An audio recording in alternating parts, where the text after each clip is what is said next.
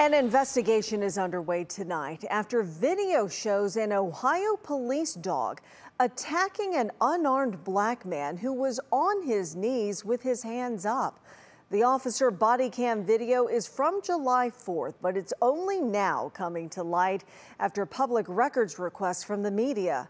We do have a word of caution, though. The video is disturbing. Here's crime and justice correspondent Lydia Sparra.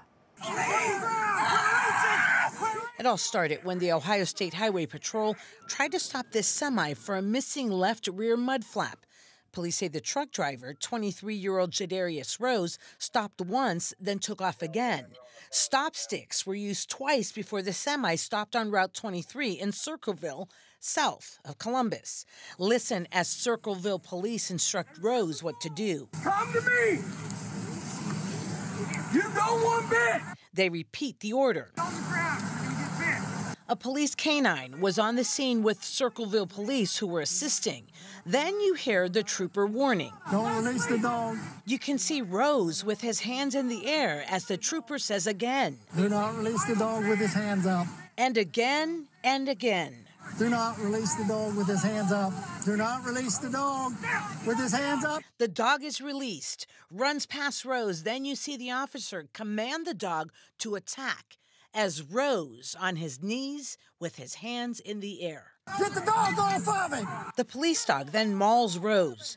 Judy Hill is with the Akron NAACP. She admits Rose didn't stop at first, but that same individual that they were pulling over, the African-American male that was driving the truck, called 911 because he feared for his life.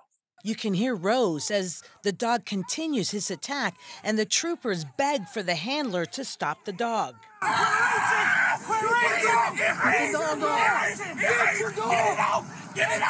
The scene's so disturbing, even the patrol officer covers her face. Hill says no black man, let alone anyone, should have to go through this. I don't understand where we're going in America, where we're going in Ohio, and shame on the Circleville police. Shame on them. You would not treat anyone else that way. And it's very disturbing. Indeed, tough to watch. The troopers did administer first aid to Rose, and he was taken to the hospital. On the tape, you hear a trooper towards the very end say, "Was I not loud enough?" as he ordered Circleville police not to release the dog. Now, we reached out to Circleville Police and the Ohio State Highway Patrol, and we did not receive a response from them this evening. Lena? Wow, very upsetting stuff, Lydia. I'm sure there will be more to follow. We will keep tracking it. Thanks so much.